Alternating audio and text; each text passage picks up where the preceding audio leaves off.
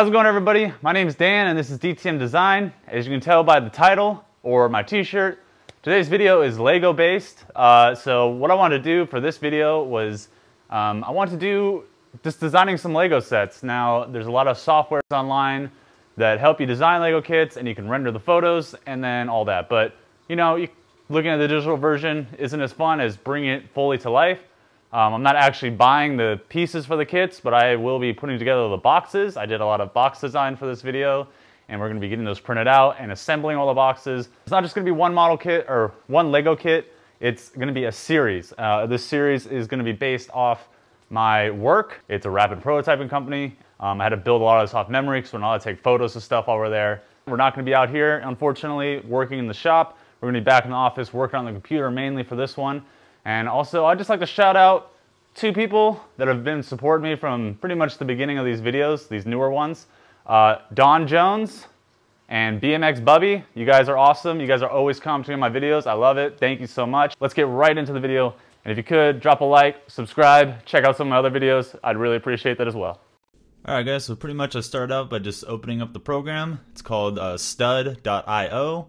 It's created by the website Bricklink, I believe. I'm not sure. Bricklink is where you can, find individual pieces of Lego and buy them. And it's linked to this program. So if you're done creating your set, you can hit shop and it'll find all the pieces for you and get all the pricing and all that stuff. It's pretty expensive to do it that way. So just forewarning if you have an idea of trying this yourself. But first I decided to go off and just create the minifigures. I did that for almost all the sets, was to start out with the minifigures. Now this is the last set I'm designing, so I already designed the 3 other sets before this. I say this one to last because it was the most complicated. This is the CNC 7-axis machine, so it pretty much you can put a block of material in there and it'll CNC it down to your 3D model or design that you created on the computer. It's a way that rapid prototyping companies create new parts and make molds with it and do all that stuff. So yeah. But to this specific build, I kind of just started off, so I'm basing it off the 2 workers that are in the machine area. One being Ryan and one being Hector. Ryan's the one in the black hat and all black. That's what he usually wears. And then for Hector, he usually has some jeans on and some type of flannel, so I found the best torso for that. And started creating and finishing his toolbox that's always rolling around in their machine shop area. And then I went ahead and started working on the main structure of the machine. Playing around with it a little bit, seeing how wide I want to make it. That's where the minifigures come in. They help give a sense of scale.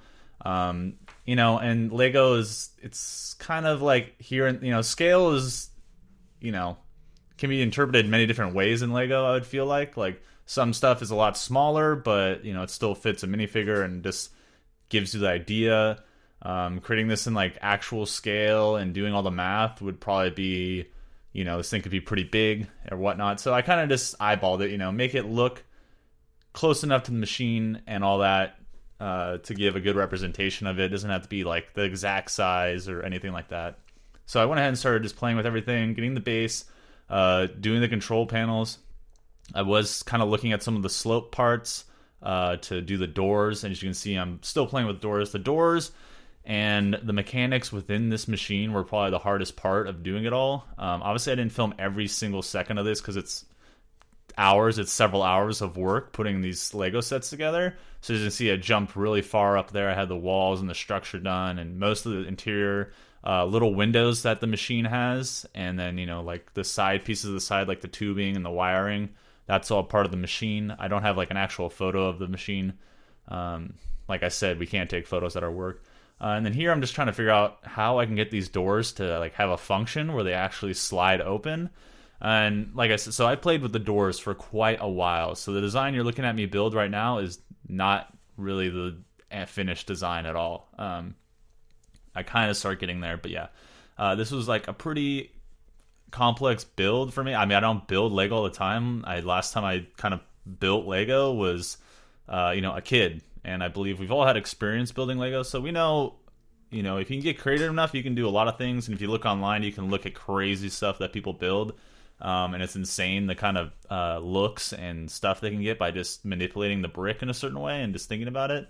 But after hours, I finally figured out, I got the little top piece, I got all the little like treads and belts that are within the machine.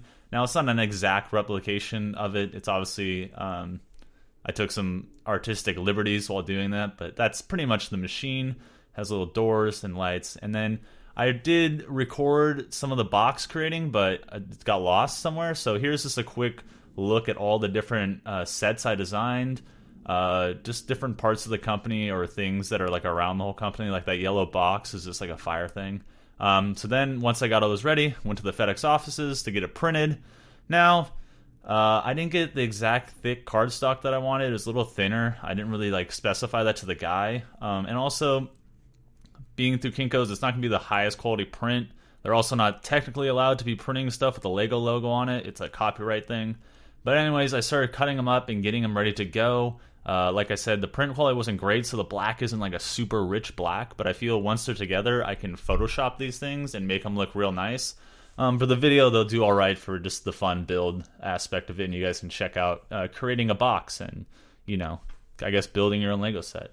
So after I cut them out, I kind of grabbed this one and I did a little pre-fold off camera of how, just to test the folding that I wanted to do. And then, so pretty much I would just use the back and score that twice. Now, when I've done other boxes, I've done it on the front so I can see the lines that I created in the software to help know where to fold. But then you get this like slit and you see all this white, you know, of the box when you fold it, if I don't know if that makes sense. But doing it this way, folding it from the inside, gives a nice curve like the real boxes you see from Lego. This one I accidentally did cut off the extra flap to hold it together, so I'm going to have to recreate that on my own.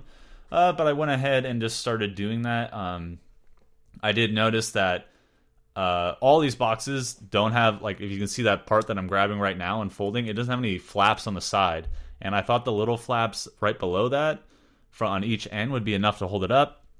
But clearly there's a big gap from this top panel, and you'll see it later. So I had to create, use some paper to create hinges. But here's all the boxes folded and ready to go for the most part. All I have to do now is kind of glue them together, add on the little hinges that I was talking about that are missing. But first off, I just went ahead and glued the simplest thing, the flap that I did create to put them together, and just did the flat gluing of that. It was simple. And then as you can see here, I made a hinge with some of the leftover cardstock. And with this box, I didn't leave the tracing lines or like the fold lines visible enough on the box, so I really had to eyeball a lot of it.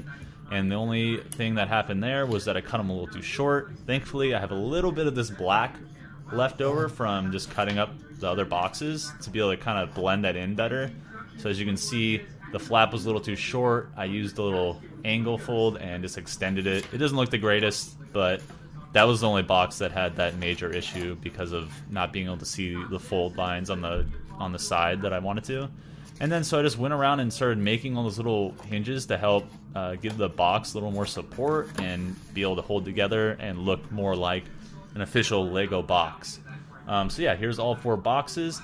Now, it's not going to be complete unless I throw in some actual parts. And so here we go. I grabbed my old box of Legos out of a closet. Haven't seen these things in quite a while. Some plastic baggies that I had. And I just started filling up the random plastic bags. And I wanted to put them within the boxes and seal them up. So when you picked up the boxes, it has that classic Lego sound shake to it.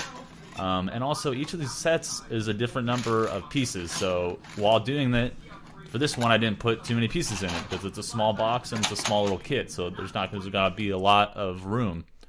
Some of the other kits, like the CNC machine shop that you watched me build, that one I put a lot more bricks into because it's like a 500 count piece set. So that was the build. I put it all together, finished product. Hope you guys enjoyed watching this.